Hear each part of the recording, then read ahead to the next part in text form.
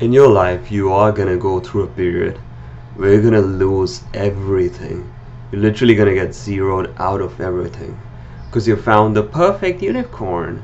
You had a pretty good life, right? You got a pretty good degree. You got a pretty stable, safe job. Like, we know how that plays out. You found your wife. You had kids, and something is gonna happen. The event, it's gonna take away everything you have. So what do you do that? What do you do now to bring you back to that abundance and happiness and fulfillment?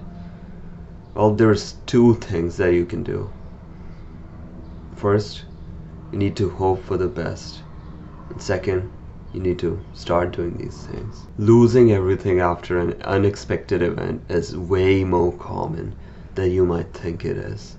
Especially with the middle-aged guys who are kind of red-pilled, but still blue-pilled, because they found their perfect wife, the one. They're cured to Winnitus disease. They finally found it. They got married, they had kids, and then eventually she cheated on him, found out. You know how that plays out. And then they get divorced.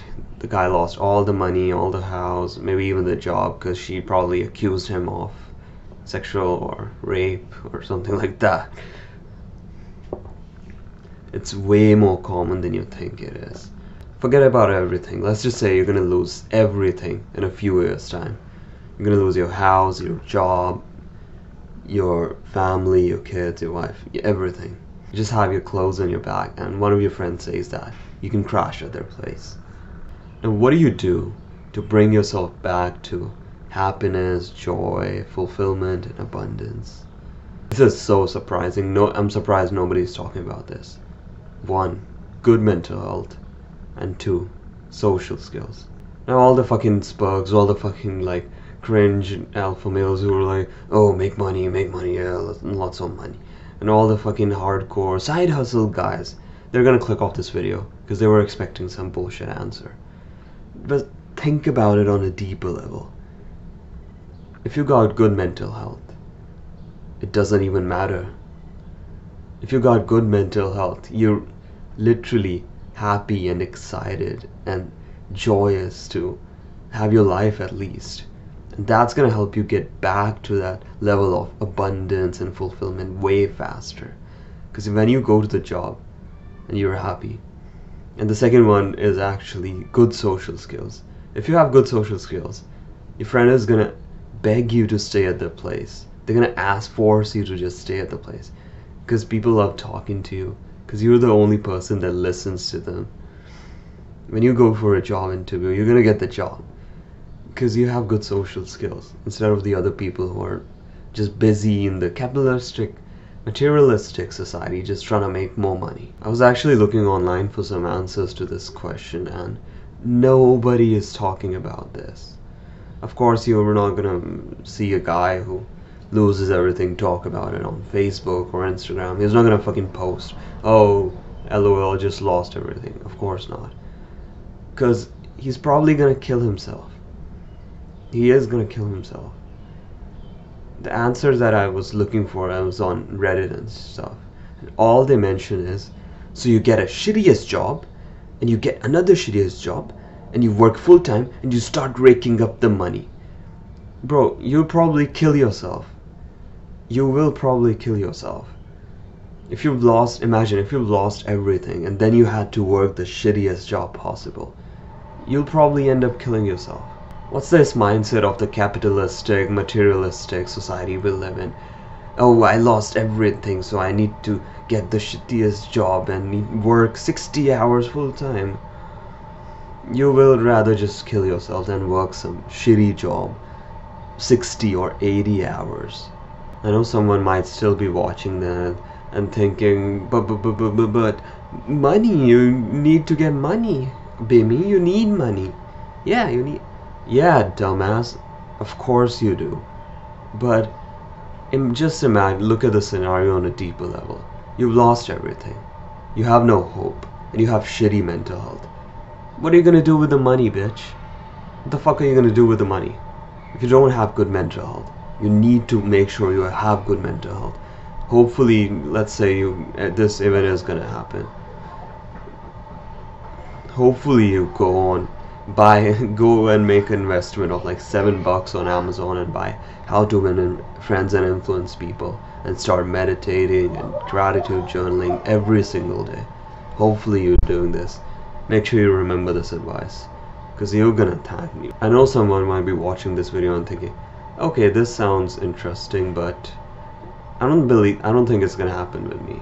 I know someone is watching this and thinking, but trust me, bro, you're not immune to this.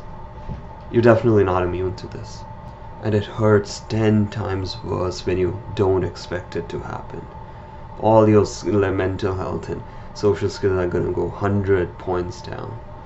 And I know someone might be watching this and thinking, okay, this does seem like an interesting topic, but I don't think it happens that often.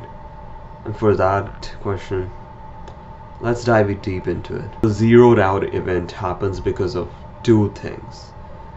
It usually happens because of overconsumption of drug, alcohol, weed, yeah, porn or video games, because of this.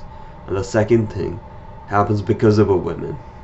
The second one is more socially acceptable because it's like, oh, it's women, oh, you got divorced. Second one is more socially acceptable. But the first one links up with the second one, because if you lost women, you are gonna end up taking, because you're depressed, you're gonna end up taking alcohol, drugs. And this is also the fucking, not to say Hollywood, fucking fetishization. Yeah, the Hollywood promotes it too. So it's basically a full junction of instant gratification. Another precaution of the instant gratification society we live in. These are the results of that. So I want you to do an actionable step right now. I want you to truthfully, like, bro, I'll have so much respect for you if you honestly ask yourself, okay, what is the thing that's actually gonna make me do the zero out event? Like, bro, if you truthfully answer that and even write down in the comments, you have my respect, bro. For me, I don't think it's gonna be drugs.